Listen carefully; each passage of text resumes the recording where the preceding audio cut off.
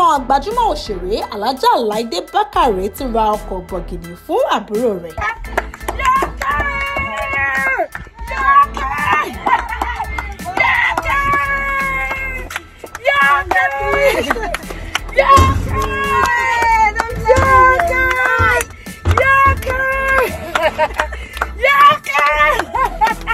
Ọjọ́ ìṣẹ́gun tó kọjá lọ yìí ní ọjọ́ ìbí ọmọ Alájà Laide Bakare. Ọmọ náà pé ọdún 9. Onítíátà náà ṣe ọjọ́ ìbí fún ọmọ rẹ̀ tí ó sì fi àwọn fídíò ibi tí wọ́n ti ń ṣe àríyá àti pọ̀pọ̀ ṣìṣẹ́ sí orí Instagram rẹ̀. Kò tán síbẹ̀ o, àná ni ọmọbìnrin náà tún sọ di mímọ̀ pé ọmọ òun Simi tí í ṣe ọmọ ọdún 13 ní kí òun ra ọkọ̀ bọ̀gìnì olówó ńlá Mercedes Benz fún àbúrò òun tí ó ṣe ọjọ́ ìbí. Alájà jẹ́ kí ó di mímọ̀ pé inú owó tí Simi ń fi pamọ́ ni ó fi ra mọ́tò fún àbúrò rẹ̀ pé kò sí owó òun kankan níbẹ̀ o. Nínú àkọsílẹ̀ rẹ̀, ó ní kí àwọn èèyàn fi ojú sọ́nà fún ìwé òun tó ń bọ̀. Ó ní yóò jáde láìpẹ́ yìí. Òun ti ṣàlàyé lẹ́kùnrẹ́rẹ́ bí èèyàn ṣe lè pa bílíọ̀nù náírà láàárín ọ̀sẹ̀ 6 sínú ìwé náà. Ọ̀rọ̀ ọkọ̀ náà ti dá wuyewuye àti ọ̀rọ̀ kẹ́lẹ́kẹ́lẹ́ sílẹ̀ láàárín àwọn akọ̀ròyìn àti àwọn akẹgbẹ́ gbajúmọ̀ òṣèré náà. Òun náà wá fi ohùn líle ránṣẹ́ ìkìlọ̀ sí àwọn akẹgbẹ́ rẹ̀ tí wọ́n ń sọ ìsọkúsọ. Ó ní tí wọ́n bá rí òun kí wọ́n fi tiwọn ṣe tiwọn ò nítorí wípé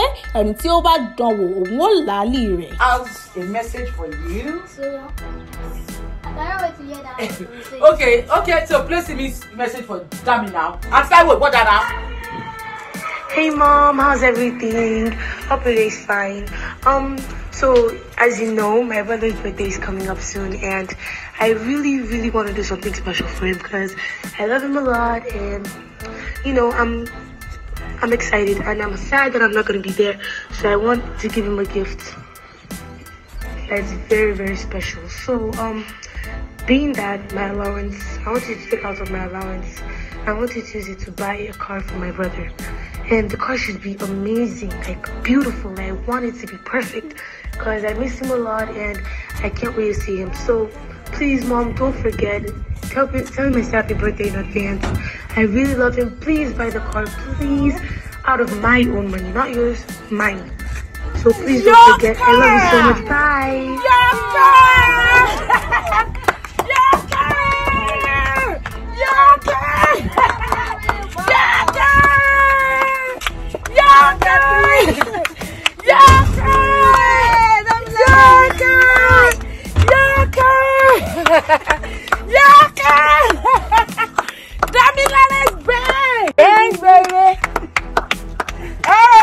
Joseph, come and drive my baby. Oh, come and drive my baby with the Benz.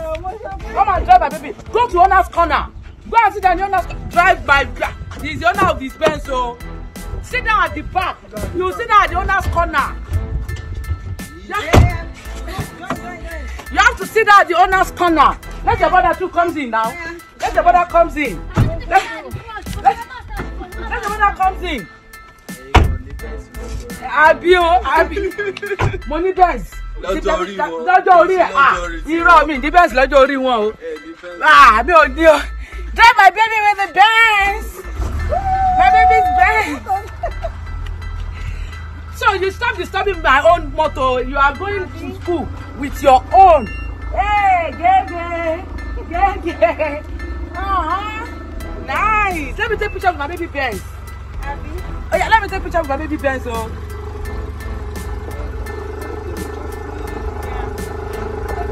Easy. Hey. Come and take a picture with your Benz. Move back. Let them take a picture with his Benz. Move back.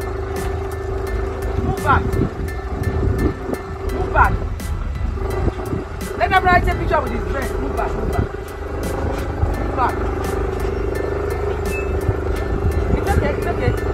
It's okay. My excellency. Come and take picture with your Benz. My excellency. This is what you'll be taking to school now. This is your Benz that you'll be taking to school. So you're no more traveling, no more going anywhere with my own. You're going with your own. So you want to be singing with your car?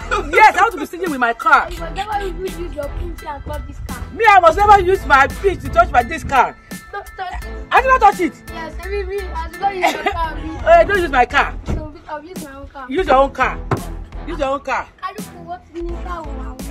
Kaluku, Say it again. Say it again. Say it again. Say the Yoruba again. Say the Yoruba again. Kaluku in the motorway again. Say it again now. Yoruba boy. Oh yeah, say it. You try. That's the way to say it now. Try. You actually said it right. Oh yeah, say it again. This is my last time. Hey, this is the last time. But the Kaluku was in the motor except shopper again. You know what you're Oh yeah, snap with your car. Snap with your car. Let's take your picture. What are you doing?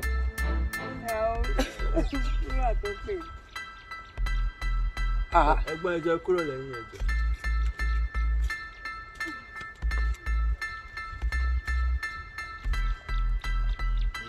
Mushope, come now. Mushope, come now. Mushope, Foluwa. So, Dami. So, driver will be driving you to school with this car. You are not yet of age, so you can't drive now. Because you're a small boy. You're just 9 years old. You can learn when you are 15 or 16. Yes, that's when you can drive, but for now you cannot drive. Okay? But you started your own car with Mercedes Benz. So make sure as you grow up, you'll be buying Mercedes Benz, okay? And you buy Mercedes Benz for mommy. Yes. You promise? For sister especially. And for your sister. I love that. Simi is a big sister, right? Tell Simi you love Simi. I love you, Simi. Thank you. This is a big birthday gift I've ever had in my life. Oh, thank you, Simi. We love you. We love you. We love you. Hey, that's what I want. Oh, don't say anyone else. Hey.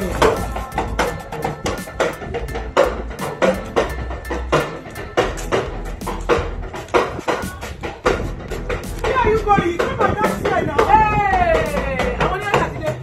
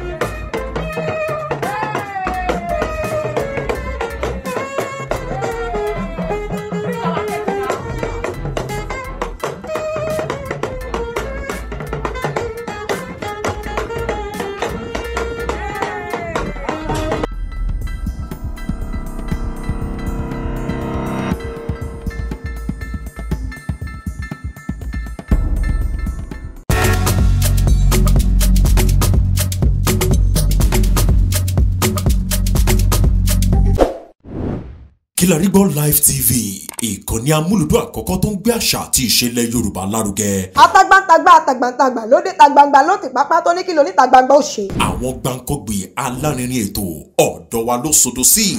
Mo lè má lè sọ òyìnbó púpọ̀, but nínú Yorùbá tí mo ń sọ, àwọn kan yọ Yorùbá ń bẹ̀. Ṣé báwa náà kọ́ Ọlọ́run ọba ni kámú láti Kilarigbo Unlimited. Kilarigbo Unlimited ládùn ètò tí kò láfiwé. Alárakúàrà. Orí ètò Alárakúàrà ní àwàyè lórí Kilarigbo TV. Mo lo ata, tomatoes, àlùbọ́sà, ẹyin, mo lo carrot, mo dẹ̀ tún fi hot dog náà sí. Mélòó la fẹ́ kà nínú eyín adépèlé KPK kò gbọ̀kẹ̀. Kilarigbo ló ń jẹ́ bẹ́ẹ̀. Ká ṣe àkálẹ̀ àwọn ayẹyẹ lọ́nà tí ìgbàlódé léyìí tẹ́yìn ó sì gbádùn ẹ̀. Ọba sọ́yọ̀ ọ̀rọ̀ jábẹ́sì padà, ìwọ ni Olúwa wá fàyè mi ṣe yanu. Kilarigbo Live TV gbọ́n pa ẹ̀. Fún ìpolówó ọjà tàbí àkálẹ̀ èyíkéyìí ayẹyẹ tẹ́ bá fẹ́ ṣe ìyún event coverage pẹ̀lú owó tí ò gani lára. Kilarigbo Live TV ẹ̀rọ amóhùnmáwòrán tíá.